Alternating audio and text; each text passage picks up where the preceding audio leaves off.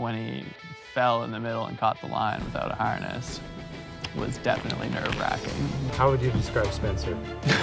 Oh, shit. Spencer's crazy.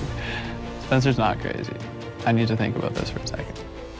I knew that Andy had the world record longest free solo. I had been free soloing, and this was, I looked at it and I said, this is the world record line. Every single step I took, I let out a grunt. It was like, ah! It wasn't just this like peaceful walk across. It was like me and the line bucking it out, you know? Okay, rigging is correct. Yes. I've walked it. I know that I'm capable. Yes. I can catch the line. Yes. Okay, if I fall off, I'm gonna die. Yes. Okay, let's go. The rope is free! What? The rope is free! Ah, shit! Liam's fallen into a crevasse, and I immediately thought he was dead, or at least seriously hurt. And my guts had been ripped out of my body and were being contained by my flight suit. I know a mountain lion is on top of me.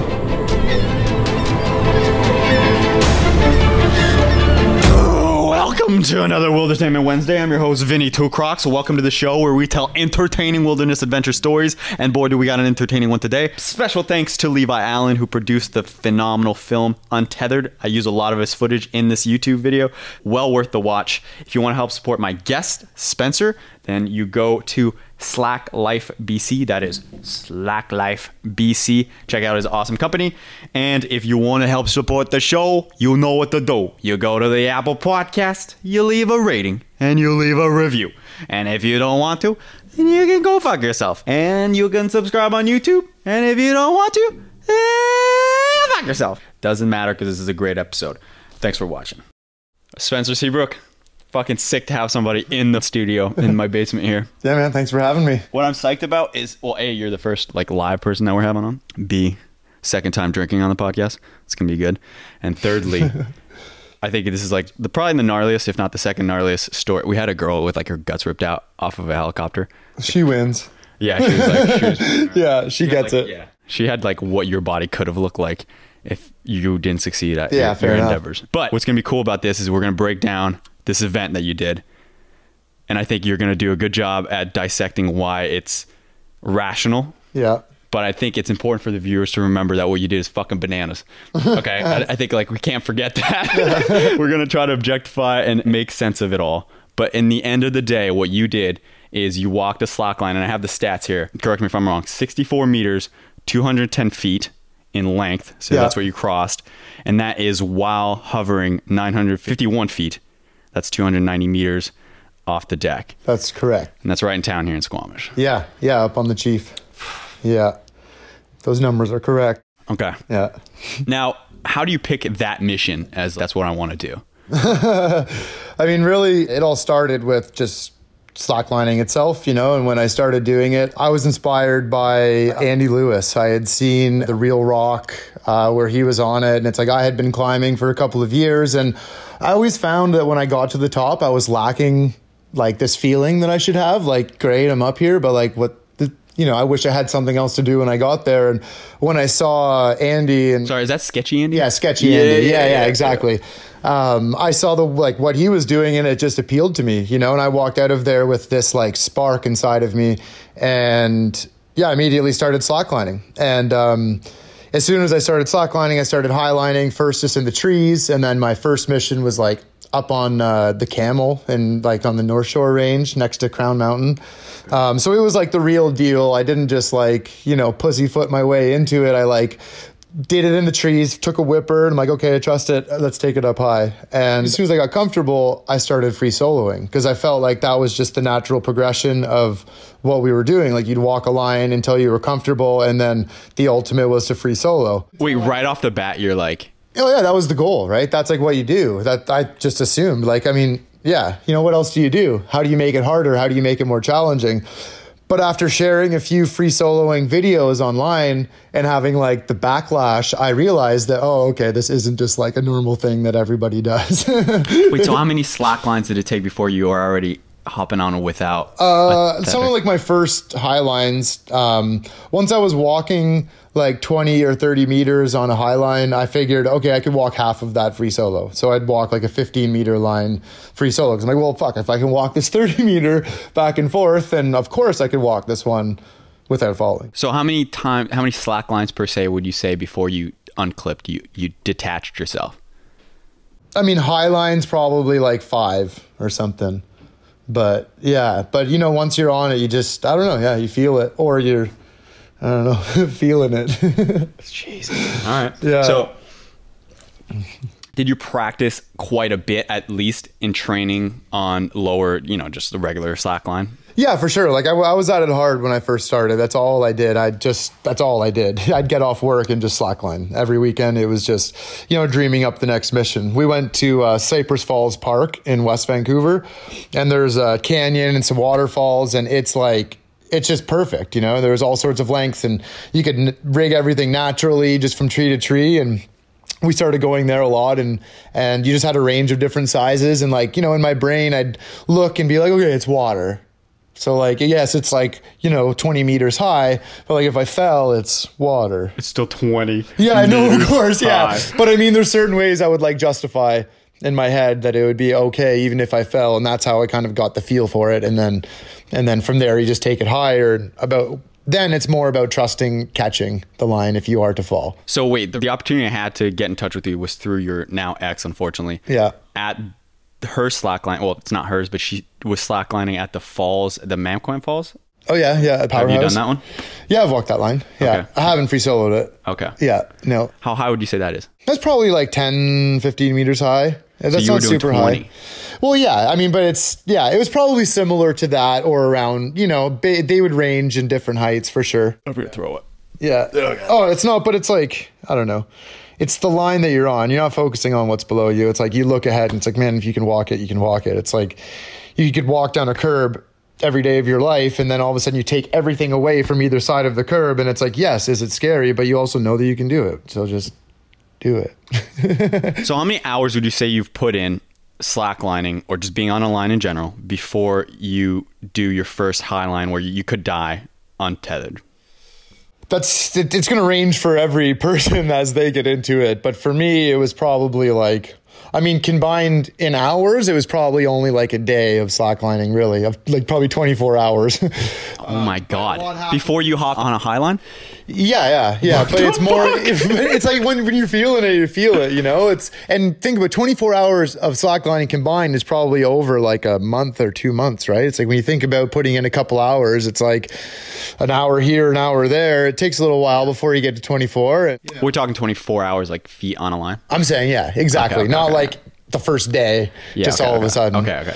But I mean, nowadays, like that was me starting then. That was like 8 years ago when I started, and there was nobody around doing it. Like some of my oldest friends that I have from around here, I met through slacklining. There's some like the OGs that like were the only slackliners in town, and I learned a bunch from them. And then I got limited to where I could learn anything else, and I had to start figuring things out for myself. So like when I rigged my first high line, it was like, you know, what I could Google / actually understand. You know, I had friends that are very smart, and I'm not saying that I'm not smart, but you know, friends with, you know, a degree in math physics can explain how this anchor works and how you could do it in a different way and it could be really bad, you know? Yeah, like learning to do a sliding X is like that's all you really need to know, you know? Was there some sketchy shit going on back then? Oh yeah. Oh yeah. I've done a lot of sketchy shit. To be honest, even now, I feel like I the way I rig things, it's like, I know that it's good enough, but some people's ideals have changed and they want, you know, a certain safety factor, and they've like, there's been enough testing that they're like, okay, this is what we should all do. And it's like, you know, so some people actually feel sketchy using my rigging, but everyone also knows that it's totally fine.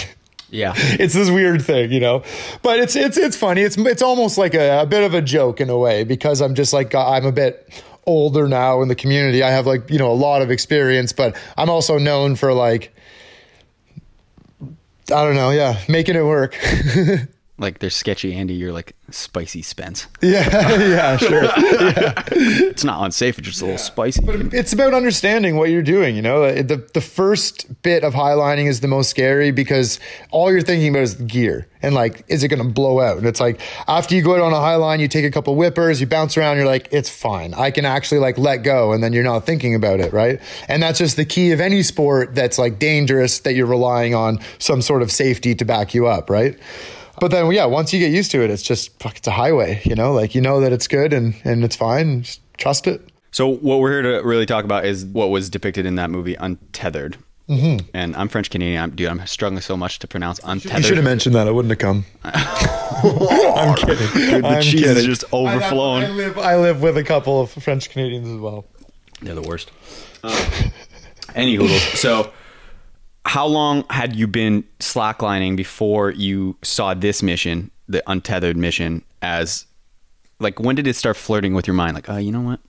Peak 2 to peak 3. Yeah. When I first started, going up the Chief, we go to the North Gully. That's like where people, you know, like long before I was there, had established the line, as well as like Dean Potter had established a line there. He's, you know, he's world renowned. He's gone now. Dean Potter, for all those that don't know, is a famous rock climber.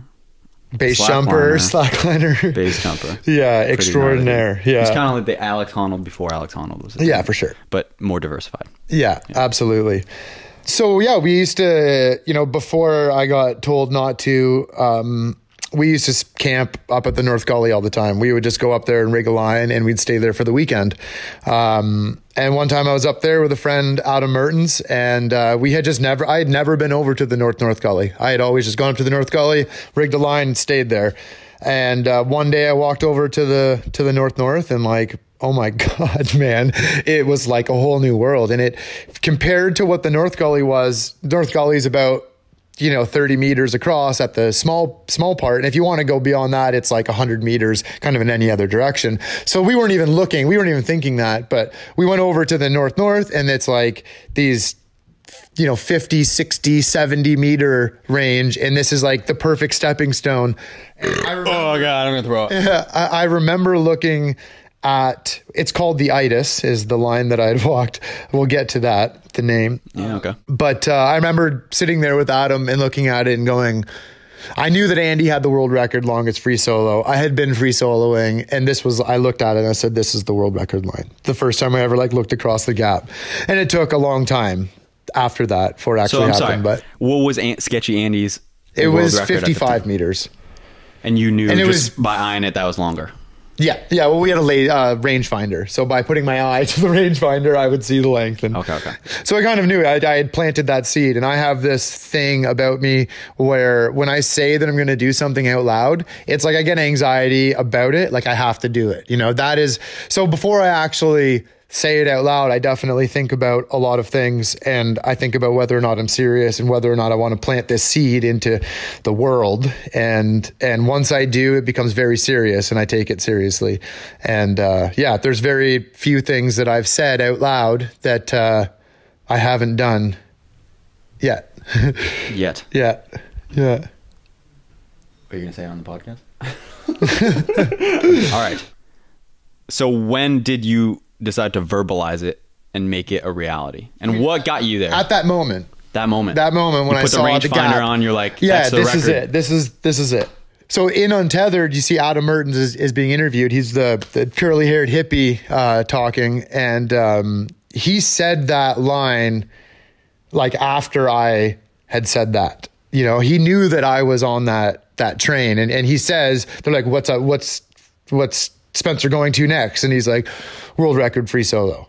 That's what he's doing. But he said that like, you know, before the solo happened. So it's like super cool, the timeline of like me being up there with him, me saying that to him calling it out on, you know, recorded, you know, on video, and then it actually happening. It's like really cool to have that impression. So, okay, now you've decided you're going to do this. or you've verbalized it. Yeah. What comes next? Is it training? Training, visualizing. You know, once I was soloing like the lines in the North Gully that are like equally as high, but not nearly as long.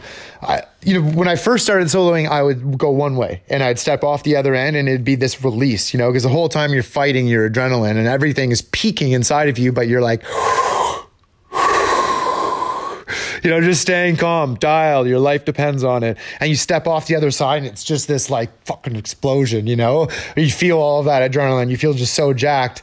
So I had to learn to maintain that mind state for a little bit longer. So rather than stepping off and getting jacked up, I would step off, breathe, relax, get back on the line and go back. And then I would do it again, you know? And so just spending more time in that headspace was the hardest thing. And what is your technique to basically cool down your adrenaline? Is that what you're doing? You're managing it. Yeah. I mean, it's just, I don't know. Yeah. I can't really explain how it is. You just try. I don't know. Like most people get excited, but you need to just, adrenaline is actually like what turns you into superhuman. Your reaction time's better. You know, you're just way more aware. Like you're dialed in this moment, but only if you know how to harness it. Otherwise it becomes anxiety.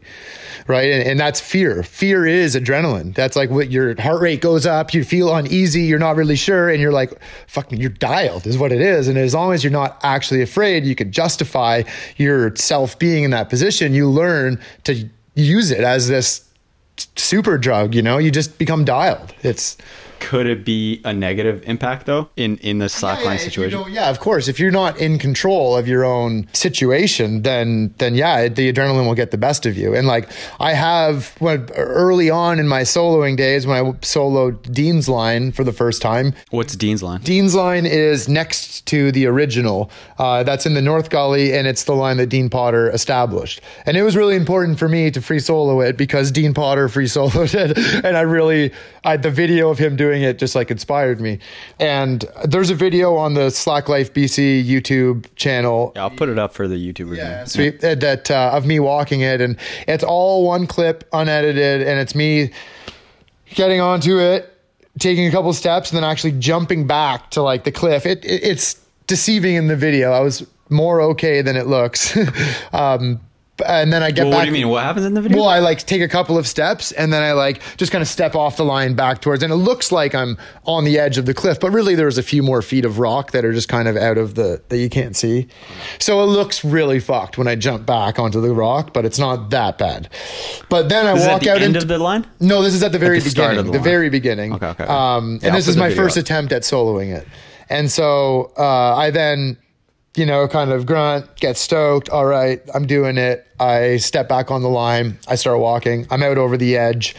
I'm in the middle, and all of a sudden, my adrenaline got the better of me, and my legs started shaking, and I took one step that I shouldn't have taken. Like I was shaking, and when I should have just caught the line, sat down and caught the line, instead I'm like, no, and I like forced myself to take a step, and then all of a sudden I look forward, and the line is just going back and forth, and that's just my nerves, and so I just drop, catch the line, I swing underneath the whole thing, and then come back up, and then just shimmy back to the beginning, and then step off, laugh, grunt, high five my buddy, and then get back on it and walk all the way across. All right. So I think it's important for us to break down these catches, because I'll put the video up of you on Untethered. Yeah. But basically, for anybody that wouldn't watch, I would assume it's holy shit, this all went to crap, he's gonna die now. But basically you guys learn to catch the line, and I interviewed your friend, so we'll play a little clip here, and she kind of explains a little bit about catching. There's probably plenty of slackliners out there that they go on lines and they don't catch, and they're really very slow, very focused and not want to catch. It's just you stand up, you walk, you get off. And I think Spencer was never afraid of catching, kind of a reset. You know, you sit down, you didn't feel at that time, you didn't feel comfortable to take that step, catch the line, you reset, and then, okay, I'm ready to go now. And I think that kind of shows how strong mentally Spencer is to free solo, is that he's able to kind of refocus and like, no, this didn't feel right. I want to sit down, take a breath, stand up again and try it again. People love to say that he almost died and he fell and he caught the line and make it sound all crazy, but it was all very controlled.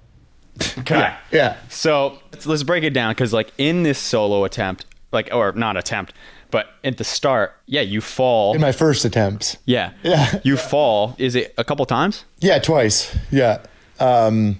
Basically I stood up and fuck, man, 64 meters across and 300 meters high. I was like, I was feeling it, you know, it hit me hard. So I got nervous and I sat down, wasn't feeling it. And then I fucking screamed. I let out this like, you know, like from like deep. And I stood up again and I took one step, and then another step, and I just, and I fell down again. And then, I didn't fall. I looked down at the line, put my hands on it before my feet are off of it, and then split my legs and then wrap my legs around it. You know, it's very controlled.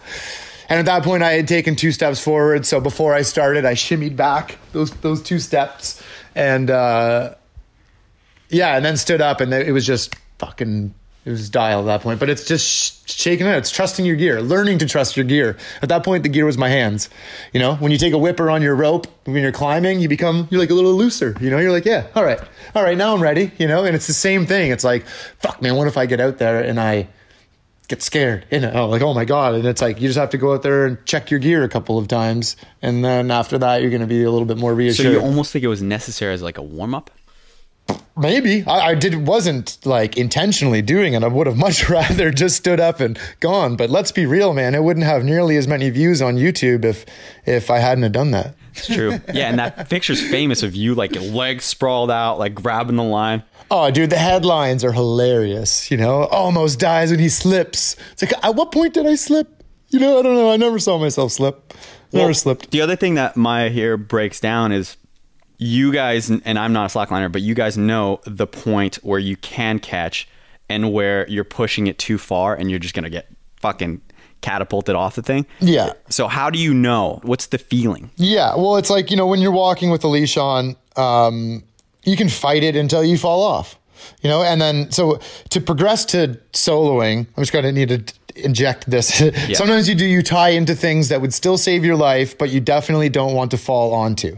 So you like tie the rope around your ankle, right, instead of to a harness, or like just around like this belt. I have tied the rope around that specific belt. This specific belt. That yeah, specific I'm belt wearing it in Untethered as well. I walk. It's that belt in Untethered. Yeah, for sure it is. Yeah, it's worked. It's held enough times. You know, I double it back and then you tie into that, and it's like, yes, you do not want to fall, but if you do, that's okay. So basically, when you're walking, that belt is fucking thin, man. Yeah, it's the same, dude. It's the same as what your harness is made of, I guess. Yeah. The when fucking buckle better be metal. Yeah, it is for sure. Okay. It's made for it. It's called the Danger I got Belt. a Walmart. I don't know. It's no, it was bought at the climbing store. It's Metolius. You know, it's like okay. A couple bar tacks in it. Okay. They'd probably hold, but I'd never want to see if it. Oh, you never have? I've never fallen on it. Fuck no. No, it's the whole idea, right? It's like training your brain to walk without a leash, so you walk with something that's like less than ideal to fall on. And that's going to kick your ass into doing it. But if you do actually fall, so it's like this kind of this backup, you know, it's like or you tie it around one ankle, loop it underneath the line and tie it to your other ankle. That's called shackles. Oh my God. Yeah. So anyway, wait, doesn't that back to where we were. Yeah, that didn't crisscross though, the shackles thing? Like no, not until you turn around and you come back. True, but if you leave enough slack, it doesn't really matter. Yeah. So anyway, when you're walking with the leash on, you'll just fight until you fall. If you have a Swami belt on, you're walking like you're soloing, but you also have that extra little bit. You're like, I'm kind of still tied in. All of a sudden, you're free soloing, and man, it's like if you go anywhere outside of perfect, you're catching. You're not fighting to try to stay on it. You know, it's like you're fucking dialed. That's it. So there's this like, you know, I'd say that you, I just picture it in the lines, you know, and the person standing there, it's like you could stay within this gap and pre-solo and you're fine. You get out to there and it's like maybe with a Swami belt, you'd fight that far. And then without a leash on, you just like, it's infinite, you know, like you could just. You mean with a leash on? With a leash on, yeah. You'll surprise yourself how easy it is to actually stay on when you're like, oh my God, I'm going to fall. And then you just be patient. You're like, oh, all right. You know, I guess I'll keep walking. But I would never do that free soloing. So it's parallel lines, basically. Yeah. You're staying within your box. Yeah, exactly. And the box just gets wider.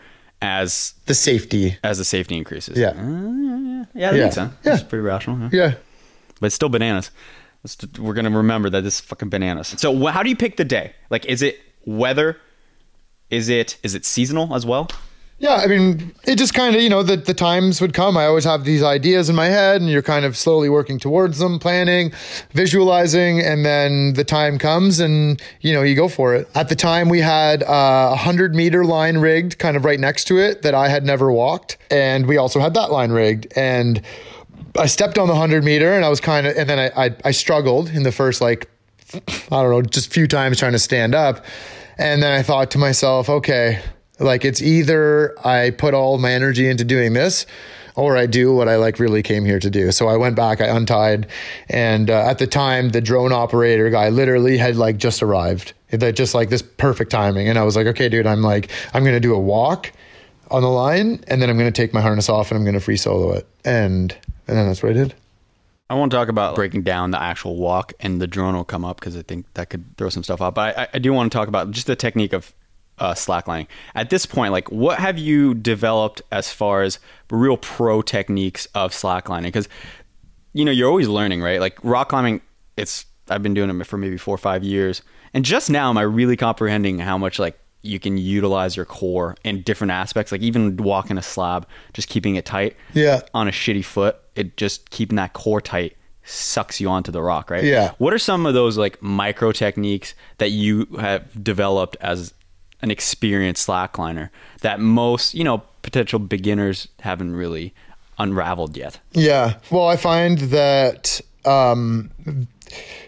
looking forward and where you're looking has always been a very important thing in learning slacklining. But it wasn't until I did it blindfolded that I realized how much the visualization actually throws you off in a longer line sense or in highlining, because it's so crazy. And so, I've learned to focus on where my head is, and that's it. It's literally keeping your whole body stacked. And there's times to break down and be loose and move dramatically. And there's times to just be locked and dialed. And it's literally just where is your head? Because when you're blindfolded and walking a line, you have nothing to look at. And all you can do is just think about where your head is, and that literally that's all it is.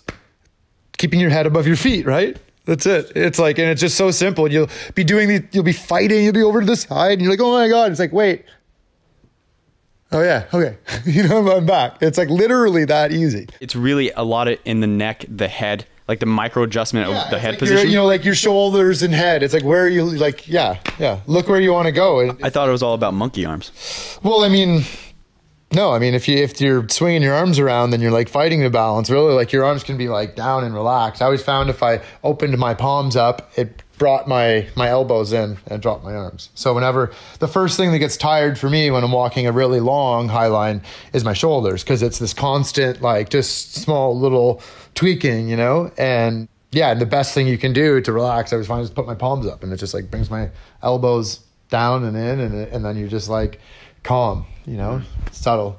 You should be able to walk without moving your arms. Just stay locked. When you get dialed, you can just run across it. One thing Maya mentioned is she timed you, and it was approximately, is it 4 minutes? Do you know the exact time? Yeah, something like that. Yeah, I don't remember the exact time, but it was actually faster than when I had a harness on. That's what she said. Yeah. But dude, I remember her saying that because I thought, in the video, I don't know if they actually played the whole 4 minutes in the video, but I remember I never thought it was that long. For me, that sounds like decades. It's because it's so intense. Your life is literally on the line for 4 fucking minutes of concentration. Yeah. 4 minutes. How much would you say that feels like to you? Does it feel like 4 or does it feel like 30? No, it felt like a minute. It felt pretty quick. It's just in sections. Stand up. Okay, I'm standing, I'm walking. Oh my God, I'm in the fucking middle. Whatever, stay focused. It's almost there. Just keep going. And you're holy fuck, I'm at the end, but stay focused. Okay, yeah. It's just in these increments. And I also you don't hear it in the video because of there's a drone playing, so they've cut audio of me from another walk into it to make it more dramatic, of course. Yeah. But every single step I took, I let out a grunt. It's like it was probably the loud, you wouldn't even hear the drone over the audio probably. Every step it was like, ah! You know, it was like, it wasn't just this like peaceful walk across. It was like me and the line bucking it out, you know? Now, why is that? Why? Because I was fucking scared, you know? It was like, I knew I was capable. I was solid. I wasn't going to let my adrenaline get the better of me, you know? I was fucking doing it. I'd come this far, and it's just like, for me, that's what I do, you know? Like, other people are different, and for me, it's like, I'll let out a grunt. I hate that anxiety, that built up tension you get when you're nervous or when you're scared, and I believe, like, fucking letting it out is so important. So important, you know? But you wouldn't necessarily do that in normal highlining. Yeah, I mean, if I'm fighting, if you're like at that moment when you're about to fall, like I was talking about, and you're like fighting to bring it back, then sometimes you let out a grunt. It's when you're like, you have that built up tension, that anxiety, you know, like they do it in karate. They teach you to like let it out. And it's like, there's a reason for that, you know? I do it too sometimes. I do it when I'm really pushing it and I'm on the verge of usually, honestly, when I climb my hardest climbs, I don't power scream. It's odd. Yeah. But when I'm really trying super hard and honestly, it's when I'm a little scared too. Yeah. It's to psych myself out. Do you think there is was there fear doing this? 100%. Yeah. That's why, I mean, yeah. I don't know. Yeah. There was fear, 100%. But there was also enough confidence to push forward.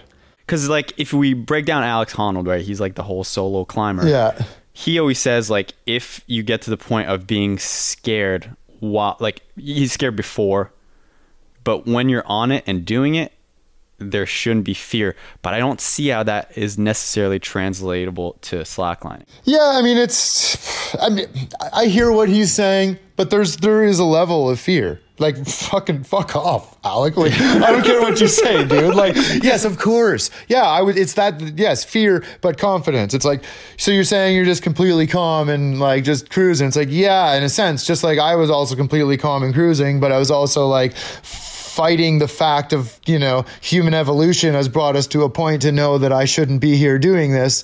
And no matter how many times I've done it or built up to this, it's just simply not going to just be a fucking walk in the park. I'm so glad you said that, because if you said you weren't, I was going to be like, you're a fucking liar. Yeah, exactly. I'm calling him out, all right? I'm calling Arnold out. Yeah. So when you get him on the podcast, you can bring that up. Okay, yeah. Yo, a slackliner says you're full of shit. But one of the classic things that soloists try to say is, and Maya said it actually when I talked to her briefly, she was like, you know, the risk of slacklining, you know, you can compare it to, and they always say this, it's like the motto of soloing in any sport. It's just like driving down the highway. Driving down the highway is sketchier. There's more factors that you can't control. But when you're slacklining, most factors, unless even if a bird flies by, most factors you're kind of controlling. Mm-hmm. Would you kind of agree with that too? Yeah, the way I always put it is, me free soloing is like me driving down a highway without a seatbelt on, but nobody else is on it and I paved it myself. You know, and it's like, yeah, I mean, you know that you're in control, but what are like the real risks? Most people would do that. If they had an open highway, they'd go, fuck yeah, I'll take my seatbelt off and drive as fast as I can. It'd be scary, but they also know that they're in control because they've done it so many times, you know? But then you add other things and, you know, things that could happen. And that's where people are ignorant in life. You know, how many people die in the Sea to Sky Highway or snowboarding or, you know, snowboarding at Whistler, you know, it's like literally, and then mountain biking, you know, it's like, there's so many, climbing, you know, people, these are all regular day things now. They're all like normal. It's normal for you and your friends to go to the climbing gym and then progress a little bit. Now we're climbing outside. It's like, are you actually aware of the risks that you're taking? You know, because it's so normal. But, you know, I feel like whenever we're doing these like elevatedly dangerous things, we're so aware of all of the things that are actually dangerous to us. And we mitigate all of these risks through training and practice and proper rigging and experience, you know? Yeah. Mm-hmm. It is crazy though. Like even now, I think just the other day, I was lowering a climber, and it was like a 35-meter route and the rope was 70. So she was going to make it back down, but neither of us mostly me as a belayer didn't tie a knot. Right. I wasn't looking. I just like felt it in my hand. I was like, oh, and I like pinched it, the tip of it with my hand. I was like, but she was pretty much on the ground. She was on the ground, to be honest, but on kind of a ledge. And I was like, oh, like these are the things. These are the fucking things. You forget to check your oil on your car, and then you explode on your man-made highway. You know. I do want to break down though the day. So how do you pick a day? Like, does the tension matter? Because does that have to be super specific that you've trained on it? The tension on the line. Yeah, you want it to be relative. You know, you're not going to get onto it and just on site solo it when you haven't felt the line before. So like on that day, I had walked it a few times. I felt like it might need a little bit more attention. I tensioned it. I walked it with a leash, and then I free soloed it.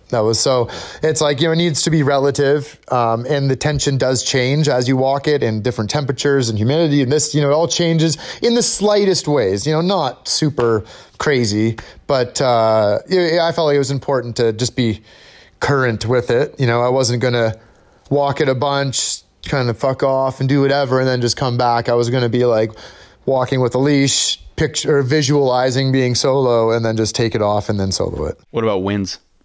The winds were low. Typically in Squamish, it's either north or south, going through the valley, and the North Gully or the north is like well protected.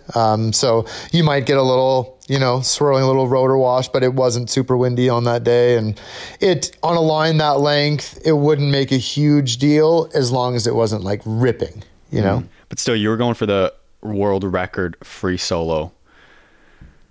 I feel like everything's got to be kind of perfect. Are you wearing like the same clothes? I had shoes. I listened to music. And I had, you know, my hat. There's like certain things. Yeah, I'd feel like, you know, we're like, at the time I had these fucking ripped up climbing pants and these old 𝐏𝐸𝐿𝐼 skate shoes. And, like I, you know, in a way of like, you know, a lot of sports people, they'll have like their favorite socks or their underwear that's like a little bit superstitious. And it's like, yeah, everything had to be kind of right, you know, but it's not, you know, at that time, it's not like I was picking through some wardrobe and that's what it was. That's pretty much all I wore every day. So what was the song you were listening to? I honestly don't even remember. You don't remember the song? No, it was some mix. It was like some mix that was just some like mellow, like house, just like, I don't know. It was mellow. Yeah, like I would think it's spiritual music. That's what I would go with. Yeah, I'm not like the most spiritual person, or I wouldn't call myself spiritual. I'm sure I am in my ways, but I'm just saying the vibe. No, of course, yeah. But it's all, I don't know. I like to just like, I like the happy, just kind of like bouncy, whatever. Well, Honnold apparently does it to like metal. I don't say how you do that. Yeah, I like listening to dubstep when I'm walking with a leash on, or like whenever. I love that. It's just like, I don't know. It's like powerful. But you don't remember the song once you actually traversed it? No, I mean like it was on something on my little shitty MP3 player at the time that a friend had put on there. Interesting. It wasn't significant. I was thinking it was more distraction.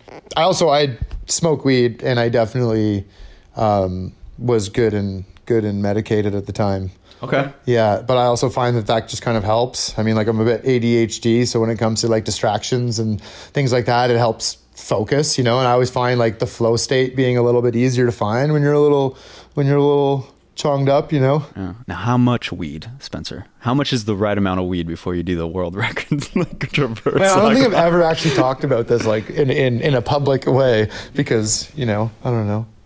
Well, I think it's young kids as well. I'm not trying to encourage everyone to smoke weed. I'm saying for me, it works. Yeah. Well, I'll say this, like me, like some of my best on-sighting rock climbing is on weed. Yeah. I become super present.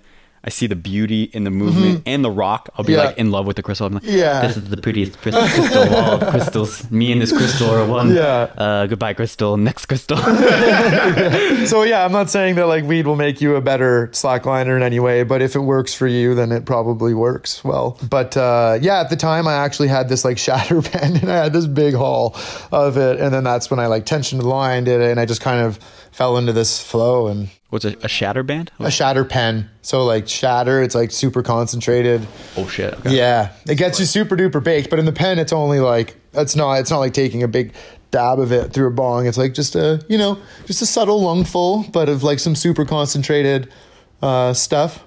Was it like sativa? does it kick you in the dick though? Like, oh, stoned, yeah, but it's like the same thing. Like, you don't get stoned if you're busy, you know. If you want to be, if you like smoke weed and sit on the couch and watch the TV, you get stoned, you know. But when you have a little puff and you start doing stuff, you're not stoned, you know. You're just in it, like you said. You're present. You're focused. You're like doing your thing, you know. So, but I've also had weed in a sense where it makes you super anxious. It's never happened to me rock climbing, oddly. Yeah. Like, if the few times I have done that rock climbing, it's been good. And I don't know, honestly, it's usually when I'm indoors that like it's a bad experience. Like, it's like you get that anxiety, everything. Yeah. Like, but again, that's the person on the day, the strain, the whatever, you know. You might have already had some other things going on and whatever, you know, like, who knows, that your body will speak to you, and if it's not feeling it, then you're not feeling it. Oh, all right. So you smoke a little weed. You have your music playing. Yeah. And I had to ask Maya, like, what was the entourage like? And it was kind of interesting because you didn't know Maya that well at the time. No. Right? She was a brand new slackliner. Yeah, she was so she broke down the situation a little bit. Because I needed to know from a third eye's perspective. So. I remember Michael maybe saying a couple of words of like, just breathe, relax, this is beautiful type of thing. I remember him saying a couple of words, and it was just silent. We were all just there watching, and I think I was not really thinking of anything. I think Michael was actually sitting on this air mattress, like camping air mattress that folded into a chair naked, just sitting there. And I remember looking back and kind of finding it was just a funny place, funny situation to be in. You know, I didn't know anybody very well. Michael was just there chilling, sun tanning, and Spencer was walking the line. I remember it was quite just a funny thing when you stop for a second and think about what was going on. But it was very relaxed, very calm, I don't know, it was a good... Wait, so Michael, which we could almost label as his, like, not coach, but, you know, his backup crew, was naked that day? Yeah, he was just sitting there. Michael's naked most days. It was not only that day, like, he was always sun tanning, running around when it was warm. It was just kind of his thing. He still probably does that now. So Michael's just there naked saying like, oh, this is beautiful. This is a beautiful day. Yeah. So I think that's pretty cool because it shows the community and the style of the community. Yeah. I don't think that the typical climber community is like that, that's why I kind of have respect for you guys. Like, just briefly meeting your ex LJ in that community, it seemed like really more of a fun, like, party vibe. Yeah, for sure. I found when I started climbing, one of the bigger things that I found was that I really didn't fit in. You were telling the story of the 70-meter pitch and you lowering your buddy. So here's a situation. We're at Penny Lane, So you need a 70-meter rope, or it's ideal for that. But we only had a 60-meter rope, and we had already started climbing it. And literally we realized this when, same thing, I'm like, got my hand on the bottom, and I'm like, oh shit, well, hey, you know what? And I'm like, Brent, grab the rope for a second. So my buddy comes and just like grabs the rope above my belay, and then I just take him off belay, tie the knot, tie myself into it, and I'm like, okay, good, let go. And he lets go. And then all these people are looking over at us like, what the fuck are they doing?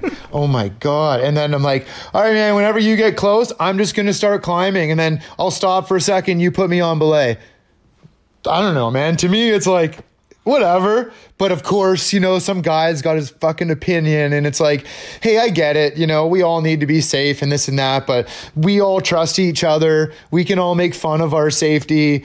But for some reason, I get really bad vibes from everybody around when we do that. And I think that the Highline community in general just has a good sense of humor about our safety, yet we do take it very seriously. Mm-hmm. And that's like a big dividing line, I feel like, from the two communities. You will get to notice that too. And more novice individuals, they don't actually know certain techniques that are more safe than they appear. I mean, you're not necessarily cutting corners, but you're doing techniques that, like, I could lower myself on before somebody takes. I could just lower myself on the rope a lot. I do that sometimes. Yeah. I'm just going to lower over this ledge so I don't need to ask for take or whatever. Stuff like that, you know, like just brief things, or just grab the rope yourself instead of falling, you know? Things that you shouldn't do, but hey. Yeah, exactly. Yeah, it's not trained. Like, no one's going to teach you to do that, but you also get in the situation, you're like, fuck, that's going to work. So but anyway, this dude's naked. Oh, yeah, right. Michael's dick out, right.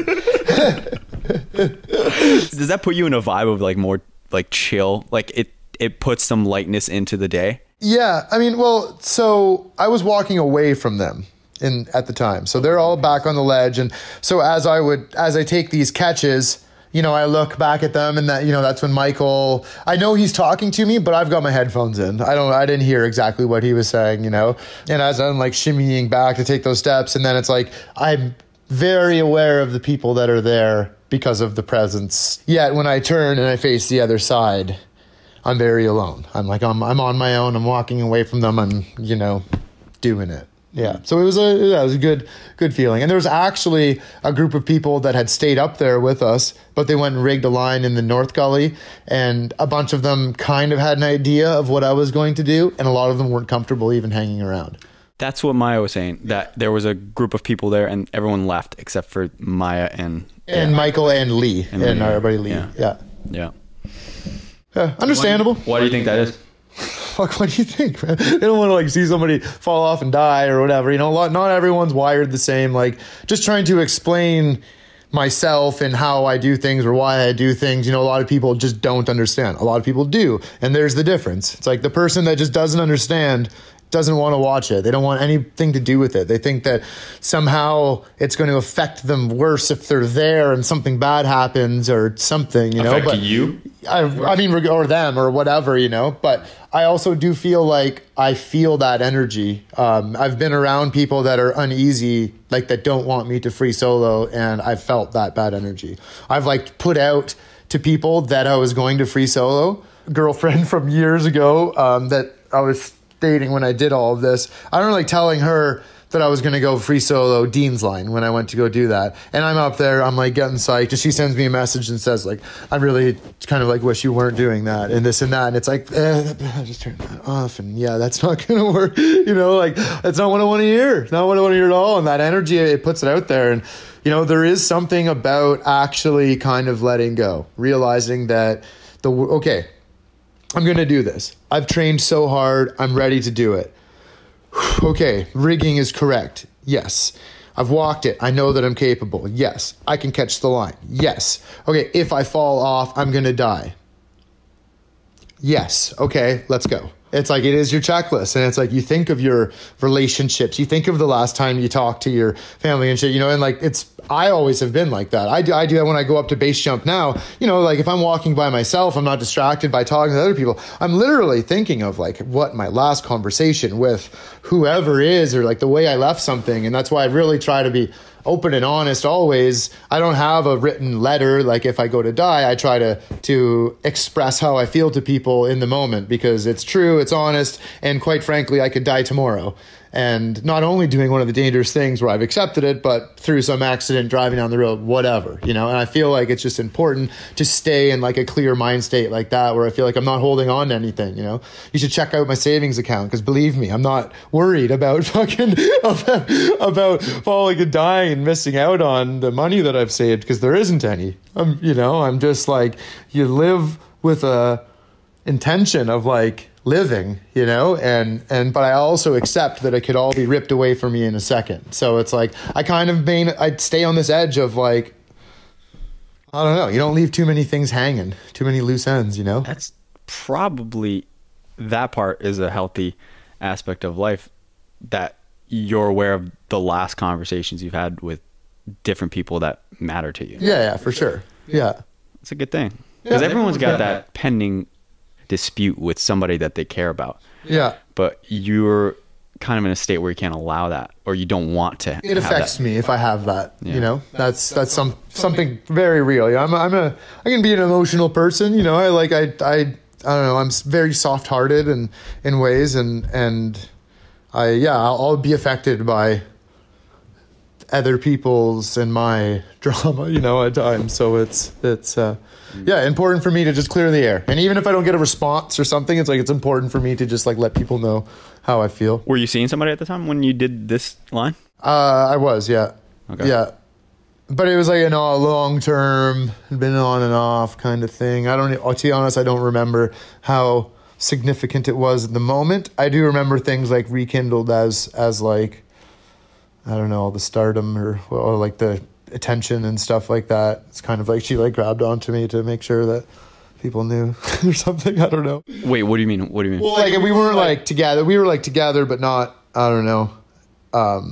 It was like I said, an on and off thing. And then at the after once, like literally after it happened, once the video came out, like this, I was like, I had this week where I went on like every like news, like breakfast talk show and fucking radio and just a lineup of different things, you know, and it was, she was by my side, you know, it was great help at the time, but at the same time, I don't know what the intention was or whatever. I'm sure, I don't know. I don't look into it. That's not a subject I really care to. To dive into, because I was gonna say, is that like attention grabbing, or like it's latching onto the victory at that point? Yeah, well, I mean, she had told me before, like she felt nervous about it. I felt like there was times she had kind of slowed me down in my progression, and maybe that's why there was the space at the time. But after the success, it's a little easier to. It's hard accept it. Because same in my experience, a significant other will get in your head and be like, I don't feel comfortable about this, and you're like, why are you texting me this the day of? Why? Like, we had conversations. Why are you doing this? I want support, not this. And I don't think those people understand that. Oh, I can't say that. I was gonna say like they're putting your life at risk, but in a sense it really is, because it affects you tremendously. Well, as two single people, I think that we could say that it probably isn't going to work out if that's the way that it is. But they love you, right? I can't fault them for being that way, right? Yeah, love's a fucked up thing. Yeah. But like, what would you expect somebody that really cares about you, if you're putting your life on a line like that? Would you just there's that like Alex Honnold mom that's like, well, this is what he loves to do, so I just got to accept it. But still, he's not telling her like the day that he's doing that, right? No, I mean, I'd say my relationship with my mom is very similar to that. It's like obviously it scares the fucking shit out of her, you know, but she's also seen what I've accomplished and how happy it makes me, and that it is my life, and she's proud of me. She's proud of everything that I've ever done, you know what I mean? But she's also very scared, you know, and naturally. I'm scared when my dog walks too close to the edge of the cliff. I could only imagine what my mother thinks of me and what I do, you know?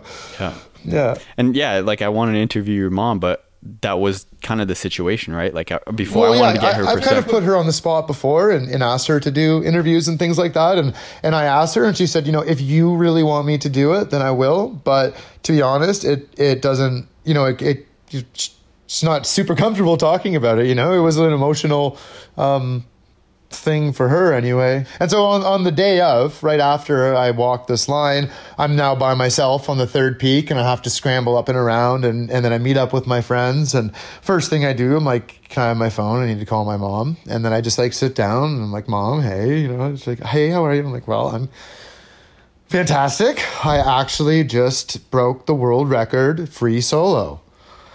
And she goes, oh my God, that's great. Jim and I we put a bid in on this condo, and she just changed the subject. And of course, I mean, whatever. Anytime I would tell her about dangerous things that I was doing, she would try to not pay attention, say, okay, you know, stay supportive, but also try to not actually think about it too much. And then it was the next day, all of a sudden, you know, a little bit of social media and this and that. And she actually reads it. She goes, oh my God, I can't believe I like changed the subject. So I remember her calling me, being really upset and apologizing of the way that she reacted. And like, it was fine. I understood. I got it. But yeah, it was just funny. It's just funny. Yeah. Well, that is funny, because at first you were coming off as if she wanted to change the subject because she was uncomfortable, but there's a risk that she was just changing the subject because she didn't understand. And that is a reality, is like our parents typically don't really know these outdoor sports, and like what is a big deal to us, to them is like, well, I know you do your thing out there on the slack line. Yeah. You do the your day thing. that I call her to tell her that I broke a world record, in the same sense of her wanting to not hear any of the dangerous things that I'm doing, she's like, yeah, okay, cool, great. Yeah, beer me too. Yeah. I was just I knew this one was close. Yeah. Cheers. What's it like when you observe, like LJ, your ex, when she was doing, like, what she do, paragliding and stuff? Yeah. What do you feel? I'll just change it to other people just because. But when I watch other people do dangerous things, it makes me way more nervous than when I'm doing it. I've watched other people free solo. I watched the guy break my world record, and it scared the shit out of me. You know, I'm also like very aware of the mind state, probably more comfortable than other people, but man, I understand why, you know, it'd be really hard to watch. And And when you're not in control yourself, that's when it's scary, you know? And base jumping, you know, like I've mentored friends now. It's like I'm in no position to actually mentor anybody. And my buddy Jake, I've given him his first base jump. I've taught him how to pack. I've brought him off the cliff for the first time. I've got him started. And you know, now he goes and jumps by himself. And we're doing a rope swing. He actually, you know, just got caught by the rope funny and he ended up breaking his back. So he had a few months off. How does that happen? He did a rope swing and basically just took a monster whipper, you know, like imagine a 70-meter whipper. But it wasn't absorbing the catch. Yeah, I mean, because he hucked flips. So I think he just kind of opened up and the probably didn't crank down the harness tight enough, like the 5-point. But anyway, he just got back from that injury and I was at home. It was like last Sunday, a week ago. He's like, hey, man, I'm going to go for a jump. You want to come? And I'm like, I'm just kind of tired. I'm not really feeling it, whatever. He's like, all right, well, I'm going. And then, you know, an hour later, I get a text from him. He's like, yeah, I'm at the hospital. And it's like, man, it crushed me. It like, it crushed me, you know? And all of a sudden I think of like, what if it was a call from somebody else saying that he just went in? And it's like, oh man, like, so like, as I feel even, it's not even just my friend going out doing something, but I feel this like responsibility over watching them. The same thing when somebody gets on a Highline that I've rigged and they weigh a little more than I do and I watch them whip. I'm like, you know, yeah, it's nerve-wracking watching other people do dangerous things. But when you know their capabilities, at a certain point, you have to kind of let go and trust. Why don't you break down a little bit of watching your world record being broken, saying you feel scared as shit, right? Yeah. But does it make you reflect on your own entourage that had to watch you do it? Yeah, I mean, me watching Freedy do it was at Hunland Falls. It's in the Slack Life series that Levi has. Which is where? Where is it? It's on YouTube. It's all on YouTube for free. Levi, by the way. Levi Allen or Left Coast Media. Yeah. Filmed this award-winning Untethered. I can't pronounce that. Untethered. Untethered. Untethered. Yeah. So anyway, he's the cinematographer that filmed that. We'll put up his credits on YouTube so you guys can watch the video. But anyway, he filmed the series and the world record being rebroken. Yes. Yeah. He actually wasn't the drone operator at the time. That was Zach Moxley. Levi wasn't available the day that I went up, and I just messaged Zach. I'm like, hey, if you're available, I might be doing something rad today. And he actually just showed up at the time. So, yeah. That's where like the single clip of the world record, it's on his. But yeah, so Freedy steps on the line and like, well, the day before he was walking it in a way that I knew what he was planning to do. You know, he's a really good slackliner, really good at like bouncing and doing tricks and stuff. And when you see a guy like that just tiptoeing across the line super carefully, it's like, you know exactly what he's thinking about. And what is he thinking about? He's thinking about taking his leash off and free soloing it, right? But I mean, for me, this line, it's next to a waterfall and like there's so much motion and everything going on. It was gnarly as far as I was concerned for like a line to free solo, but he stood up and he just crushed it. He was listening to some fucking techno too. He likes it like deep. Yeah. But yeah, it was amazing to see it. And he was probably more than capable of soloing the line that I did when I did it, but his mind wasn't there or he didn't have the motivation, whatever it was. And I do believe that I inspired him. So I love the fact that like my spirit brought somebody who was already better to like realize their potential or something, you know, because he was always at such a higher level than me in slacklining. And he was around during the filming of Untethered. He's in it, Freedy, and he's way better than I am. He's crushing this stuff, you know, and then it's like cut to me soloing a line longer than he ever had or anyone ever had. And yeah, so I feel like I definitely sparked that with him and made him realize the potential that he had. That's cool. And how did you feel as far as like passing on the flame? Stoked, man. Yeah, I mean, obviously there's a little part of you, you know, you're like, I don't have it anymore. But I also wasn't like, I had a torn meniscus. So like I was kind of learning to stand up on a slackline in a different way. And I wasn't free soloing at the time. And it wasn't like I was some competing factor that was like really devastated that I didn't have it anymore. You know, it was like, well, it's time. Yep. Yeah. I want to get into like the why a little bit. Do you think a certain percentage of it is based on ego and leaving a legacy? I honestly don't believe that my ego had anything to do with it. I really believe like at the time it was just like the natural progression of like where I got to, because I had tried to do it in a time before, but I wasn't willing to push myself beyond what I was capable of, you know, and that's an ego check. You're not going to do something that your life depends on for ego. Otherwise you're kind of flipping a coin, you know, I don't know. It's like you need to have your intentions aligned. Being comfortable not succeeding is okay, you know, but it's like, yeah. And I feel like I'm relatively humble about like anyone asks, I'm not the best slackliner in the world. At no point in my life have I ever been, you know. I think that at that point I was the strongest mentally, also with the availability of this spot and the people to help me rig and all of that. Like all of these things add up to this point. It's not that I'm some magnificent person that made all of this happen. It happens through, you know, helping other people helping you, and everything coming together, like the weather, the wind, the right people sitting on the rock. Like maybe if Michael didn't have his dick out, maybe I wouldn't have felt comfortable. You know what I mean? It's like it all happens for a reason. It all works out in the end, and it's not solely because of me. And I can't turn around and say that it's all me, you know? It's not, there's no ego saying that I did this. It's like I did it through those OG slackliners teaching me what they taught me. I did it through my best friends checking my stuff because they're smarter than me and they know, you know, I did it through all of those things, and I give credit to all of those people for all of those things, because I could not have done any of these things by myself. It's a funny thing about the sport, right? You're out on the line, you're absolutely alone, but go try to rig a line on your own. You can do it, but it sucks, man. It's not something you do. How do you do that again? Like logistically, how do you get the line across? For such it depends. A big gap? Yeah. For that one, I rented a rope gun from a rescue store in town. It takes 22 caliber blanks and a foam projectile. And yeah, you fucking fire this thing across. Oh shit. And that's just the tag on Yeah. it. So that would be like a light string. Yeah. And then with that, you'd pull over. I mean, for that length of line, I think at that time we were just using like paracord and pulling it across. Yeah.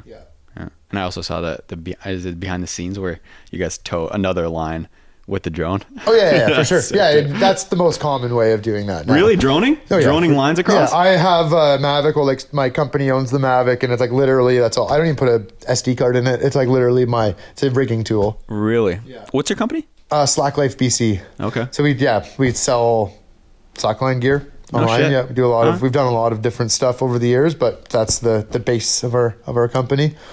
Oh, sick. Yeah, I'll put the link up. Yeah, for sure. So again, though, the why it's just a progression thing for you? That's like why you want to get it done?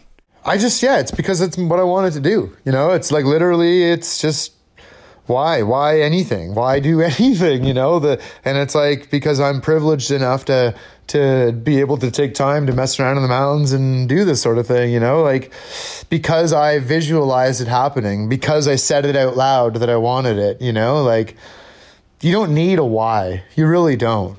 You just need a what or like where, you know? Yeah. It's true. And it is interesting, the whole privilege thing. It is kind of my life is going well enough where I can afford to do this kind of risk. But like, you know, in like third world country, you have a family to support. You're not going to you're not going to break the world record slackline. You know? Well, I mean, you're taking extra risk at that point, right? What do you have to lose? Yeah. Yeah. What type of people would you think really push themselves in these kind of outrageous ways? Like, you know, would there be a similarity between you and Honnold? Would there be a similarity between you and Dean Potter? What type of character tend to engage in this? I'm not really sure, you know, and I think that, you know of me, you know of Dean, you know of Alex, but there's also a ton of people out there that do just as gnarly stuff that you just don't know about it.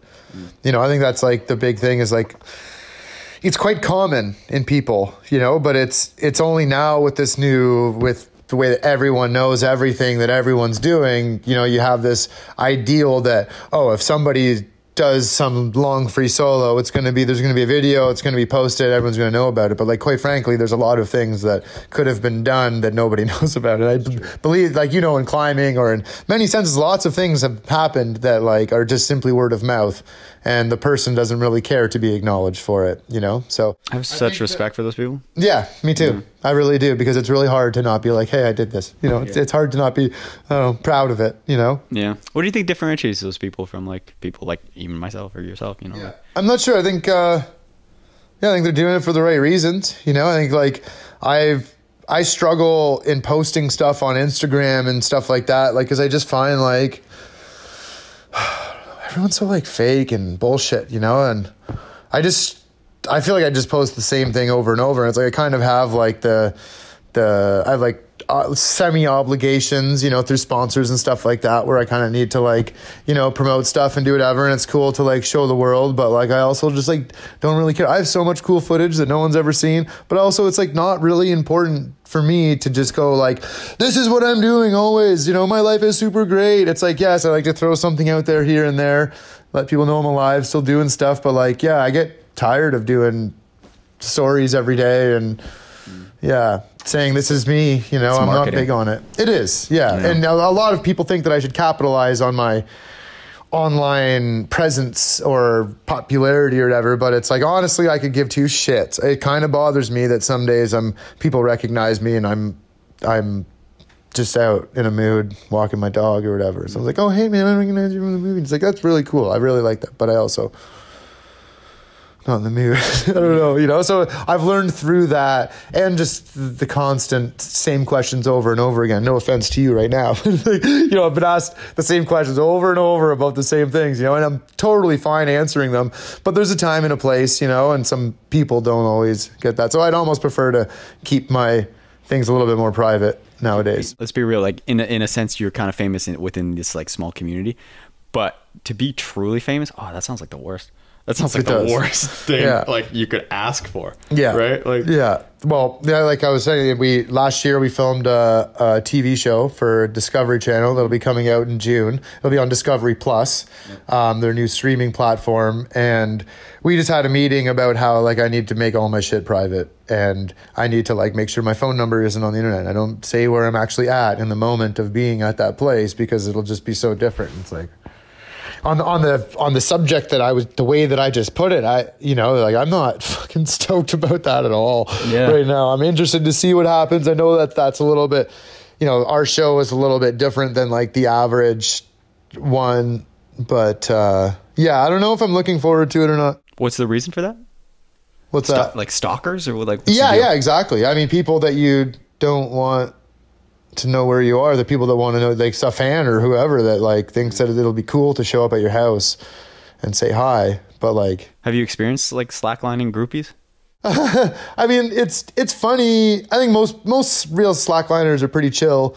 It's funny when I meet somebody and I don't ever expect that they know who I am, and I introduce myself and they're like, oh, cool, you know. And like after a period of time, once they feel comfortable, they're like, hey man, I'm a huge fan, and it's not. I love that. I like when somebody's real with me. It's weird when someone's just like, hey man, oh my god. Yeah, it's like, calm down. I'm a stoner who walked the line without a leash on, all right? Just settle down. Probably better than I am. I just figured it out in my head, you know? I don't know. Well, it sounds like you do it for the right reasons. Like I've heard many solos say, like myself, I don't push those limits in any sense, shape, or form. But having gone through a breakup recently too, like I'm in a place where I don't know, I have the urge to solo, and I do, but it's not pushing any boundaries. No, for sure. But it's still like it's not a good. It's because you're looking inside right now. You're like talking to the internal person, you know, and that's like once you don't have that partner that you're like constantly like interacting with and speaking with and helping, or them helping you, it's like all of a sudden you're yourself. You're dealing with your own entity now, you know, and it's like soloing is that, you know, you're not dealing with your climbing partner, you're dealing with yourself. You're climbing, you know that you're in control, you know that you're safe because of the feel of your feet and your hands on the rock, you know, and that's what life is, you know. All of a sudden you're relying on your belay partner to catch you if you fall. Well, sometimes you don't have that, you know, and it's probably why your mind's going there. I get that too, you know. I get in a mood and I'll just put some music on, go hike and jump off a cliff, you know. It's fucking sick. It's fucking sick. Yeah. No, but like for me, it's not natural. I'm afraid of heights, man. Like I straight up don't like the heights. Are you really? Or are you afraid of hitting the ground? Yeah, everyone's got that, right? But no. I was straight up that person. Like, you know, you go next to like a cliff, and I'm like inching over the ledge, like like on all fours, like, oh, fuck that, dude. Like, fuck that, right? So it's not natural for me to do things that are like soloing and stuff. And I don't know, I feel like maybe a part of me is, it's that like I don't want to rely on anyone, but also it's like out of sadness or something. I don't know. Yeah. But see, I'm also very afraid of heights, I could say, because I definitely arrive at a cliff and I'm like, whoa, I'm scared of falling off. That's my fear of heights. But not until I've spent enough time around that cliff, I trust the grip of my shoes, this and that, I'm aware of my surroundings, that I become a little bit more comfortable with it, you know? So, of course, everyone's afraid of heights. That's evolution. But it's learning to be comfortable in that situation that is like key, that you climb, right? It's like you've learned, right? You get more comfortable. And then soloing, it's the same thing. You're like, this is scary, but I know my surroundings. I'm comfortable. I'm calm. I know that I'm safe because of A, B, and C, whatever. Yeah. But I don't think I have that like mindset, like Honnold, of full on trust. To me, it's always like, oh, I could fucking die. Like, I could fucking die. Like, and it's always there. Like look around. I'm like, but that's usually what keeps you alive. Yeah. You know? Yeah. That's it. Yeah. That's true. I guess when you get casual, that's when you get complacent. Yeah. Hey, so one of the questions I saw on your Instagram when someone was asking is, have I ever backed out of a solo? Yep. Right? So when Dean Potter died, I felt an urge that I should go up, rig his line, and free solo it as like an homage to him. And I had already soloed it before. I was very current in soloing. But I went up there that day. I stood on it. I took a couple of steps out. And then I just sat down. And then I like looked back and I'm like, no, I don't think I'm feeling it today. And I just got this feeling. I don't know what it was. And I backed out. Yeah. And you walked down. You walked away? Yeah, and I walked away. Yeah, I didn't solo it. Yeah. Oh. Yeah. So that was, and I had already soloed this line before. It wasn't like some groundbreaking new thing. It just simply wasn't the time. I don't know. I just gave me some feeling. It wasn't digging it. So maybe I went there to pay homage to him, but maybe paying homage to him by falling off and dying wasn't the right thing. And that's what might have happened had I pushed beyond whatever, you know? So I don't know, you gotta listen to your gut sometimes.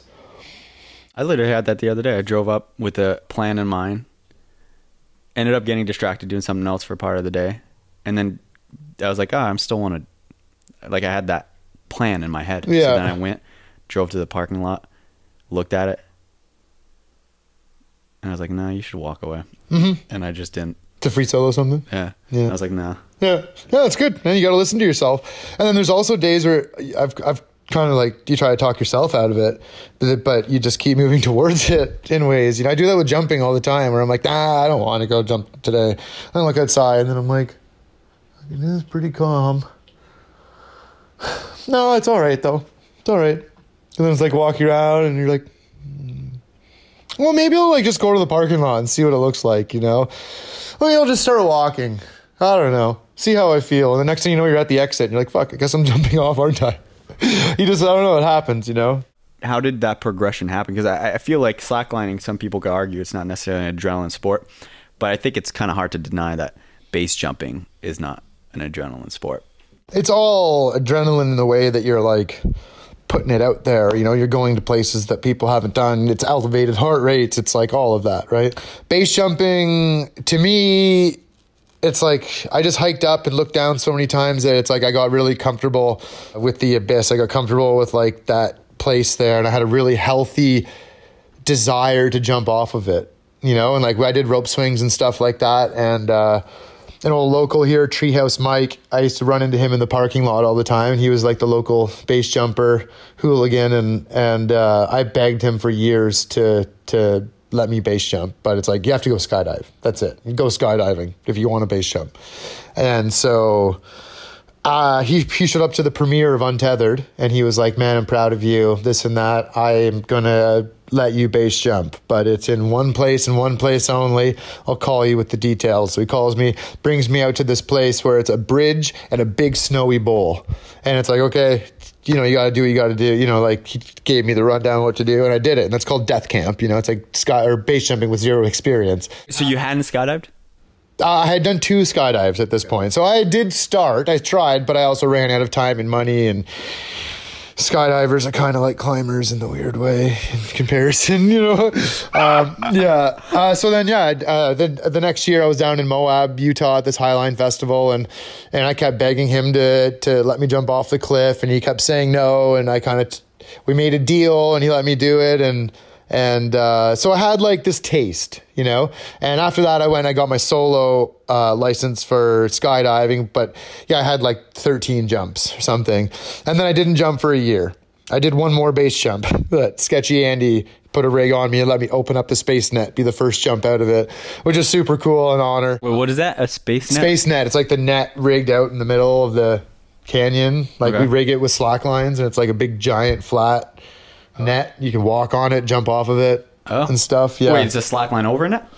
No, it's like, it's just like a big net, and then the corners are tensioned by like slack lines. Okay. Yeah, and so it's like, this one's big. This one's like 500 square feet, and it has a big hole in the middle of it that you can pop through. Yeah, it's super cool. But anyway, yeah, so after that, Treehouse actually passed away, and he was the one that was always like, you need this experience before you base jump and this and that. And I kind of just felt this like weird feeling of like, I am just going to buy a parachute now. And I did. And then I went down to Utah, and I did some jumps off a bridge in Idaho. And basically, I would not suggest that anybody ever follows the same path that I did. I got lucky. I have continued to get lucky, but you need to skydive a whole bunch to learn how to fly the canopy. I think that I'm very well endowed in my skills of running and jumping off a cliff and my body awareness while I'm doing so. But when the parachute opens up and I need to land on the ground, unless you know what you're doing, you're just going to hurt yourself. And if something goes wrong, your parachute opens, you're facing the cliff, you're going to fucking smack the cliff. And I mean, if your canopy, like you're going to die if something goes wrong and you don't know how to fly the canopy. And quite frankly, I got really lucky, and I learned the hard way. You know, I learned through crashing, and yeah, every person around me told me that I was an idiot for the way I was doing it, but I also continued. And at a certain point, some people are like, okay, I'm going to just give you this advice, even though I know that you shouldn't, but I know that you're going to do it anyway, and you're better off doing it with my advice. But now I'm at like 200 and something base jumps, and like I've learned a lot. With only 2 free dives? No, I'm now at... I've done legitimate drop zone skydives. I've done, I think, 13 or 14, and then I've done another 5 now that are just out of a buddy's plane. But the etiquette is, I've heard 200, right? Yeah, like that's like generally what they say. But 200 skydives is not going to teach you to run and jump off a cliff. Right. That's something that's a whole other set of skills that the numbers that people say, it doesn't apply to everybody, because a real number might be 500 for someone. You know, I know people with 1,000 skydives that don't ever want to base jump because they think it's too scary or dangerous or whatever, you know. Is slacklining in the back burner now? A little bit, you know. I do still have, I don't care so much about the act of slacklining or highlining, like just in general, like at the local spots. But if we're like, hey, let's go up to that mountain peak and figure out how to rig a line, and first we got to spend a day packing, and then we're going to spend a day suffering, and then another day suffering, and then we might get a chance to walk it once, but it's going to be in this epic, beautiful location. The anchors will probably only hold fucking just beyond what a whipper is, so maybe don't whip on it. I love that shit, like adventure highlining, you know. Oh yeah, that's it's not so much about what, because honestly, like, I don't know how, like, you know, without sounding dickish or whatever, but it's fucking easy, man. It really, once you learn it, it is easy. And once you get beyond just walking, like, there's a range of things you can do to up your, you know, to challenge yourself by doing tricks and different things, but I'm just not into that. Like, but walking, like, man, I didn't walk a line for like 3 months. I got on one line, kind of struggled. That was like 200 meters long. And then a week later, after not slacklining at all, I got on a 500 meter long line and walked it first try.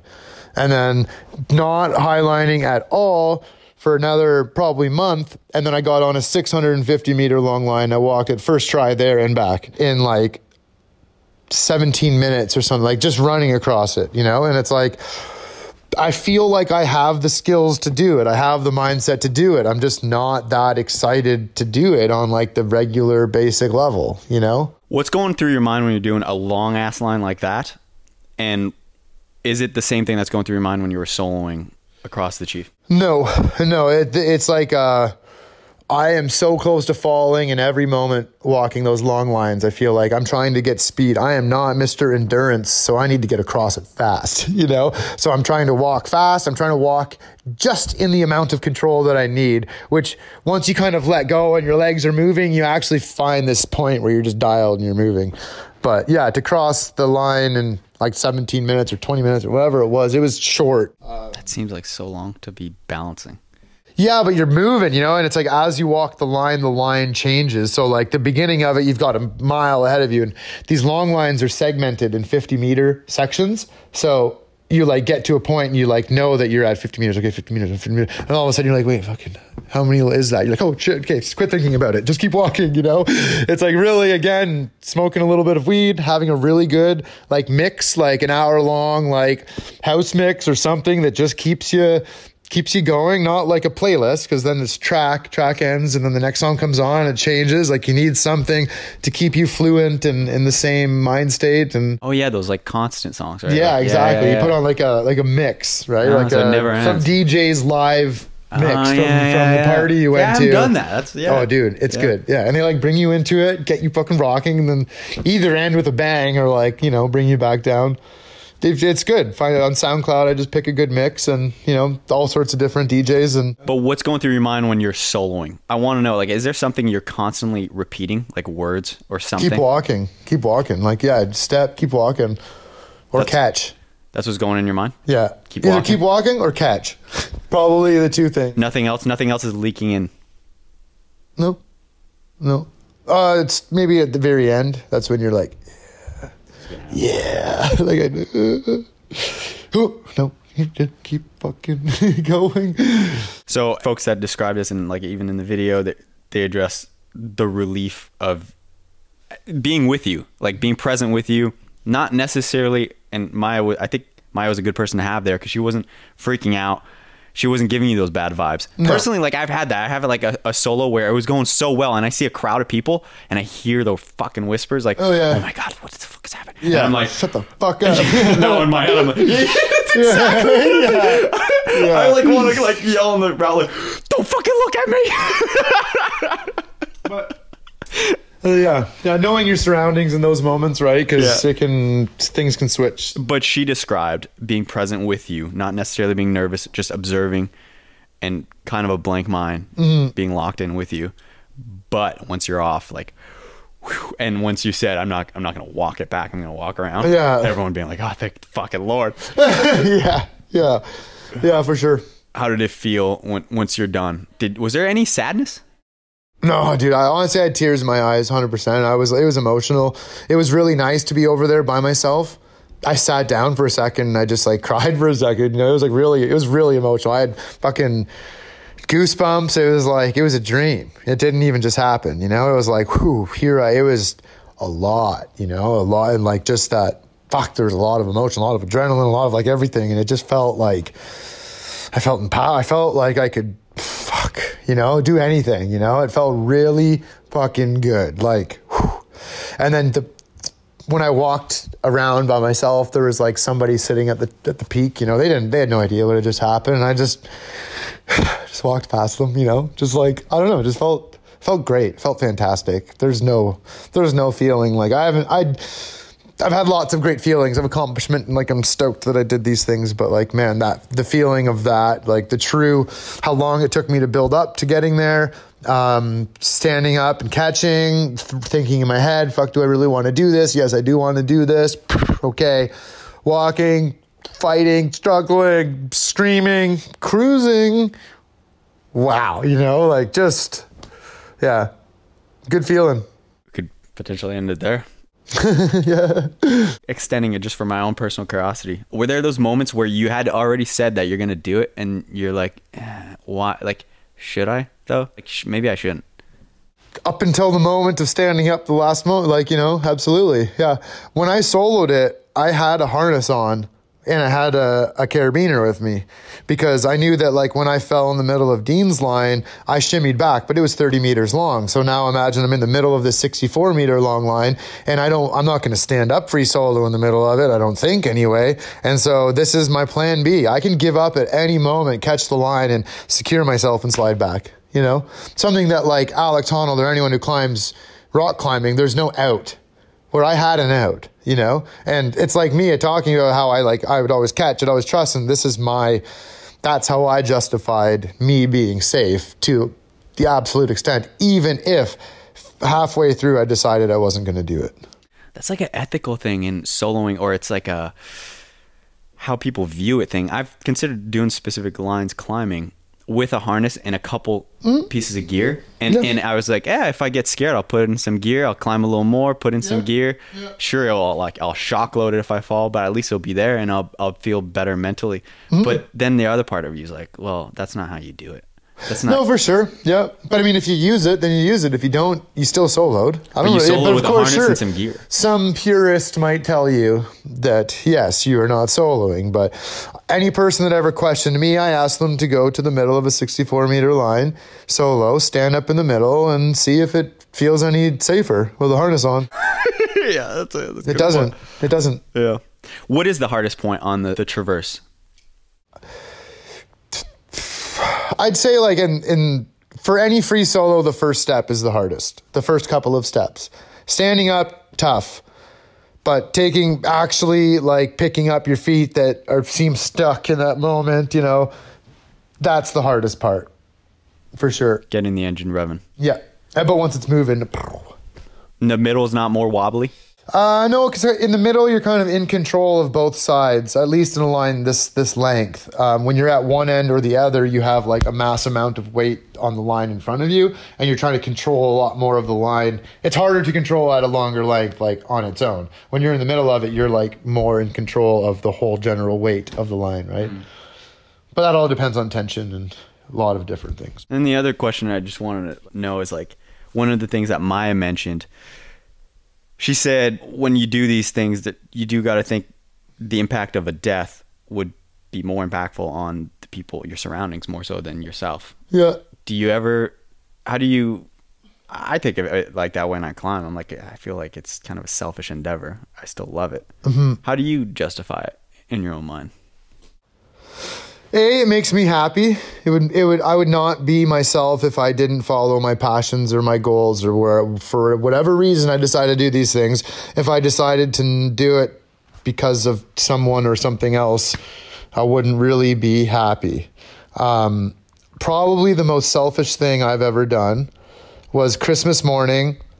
I didn't have a mimosa or Bailey's in my coffee, and I left my parents' house in North Van with all of my family. I drove up and I jumped off the Chief, and then I went back. And it was like, man, I'm walking up the Chief and I'm like, what a idiot. Honestly, what if something happened right now? It's bad enough on any other day, but I literally just walked away from being gathered with my family.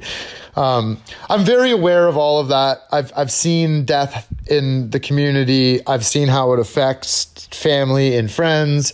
I'm very aware of all of it. And so through that, I just try to be true to myself and my goals, and also let people know how much I love them or how much I hate them or whatever it is. You know what I mean? I try to stay true to myself and let people know. And so that I do believe that from what I've expressed in my life to my close loved ones, that if I were to die, it's not like it's going to make it easier, but I've talked about it.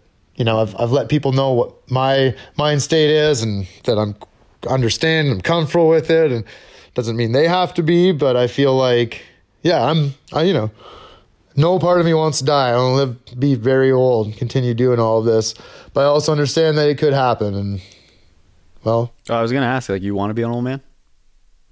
I'll be miserable old man if I get there.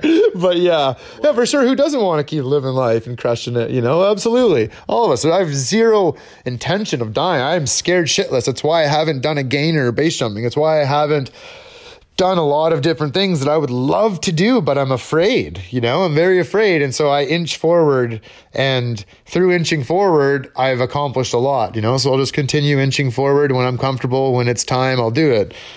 And whatever, shit happens, man. Why do you say miserable, old man? Oh, because I've poured concrete for 15 years. I've had fucking knee injuries, hand injuries, back, shoulder, whatever it is, I'm going to be sore. That's about it. And successfully I will be sore because I lived a good life, Yeah. You earned the injuries. Yeah, for sure. Any parting words? Yeah, I don't know. Yeah, the same old. Like, if you have a dream, you go out there and do it. It doesn't have to happen the next day. It doesn't have to be death-defying or whatever it is. Yeah, too many people have their goals aligned with financials, and I really believe that. I mean, if money makes you happy, then okay. But I don't find that money makes me happy. I find it brings me trouble and useless things that I don't need. I find the purest thing is just going out and doing the things that I love. There's nothing more rewarding than accomplishing goals. That's it. Thanks for coming on, man. Yeah, thanks for having me. You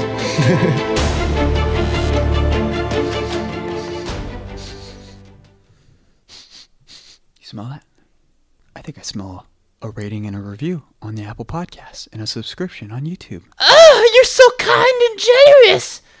And if you want to help support the guest, Spencer, then you can go to SlackLifeBC. And if you want to check out the phenomenal film that we talked about the whole episode, it's called Untethered by Levi Allen. Great watch. Bye.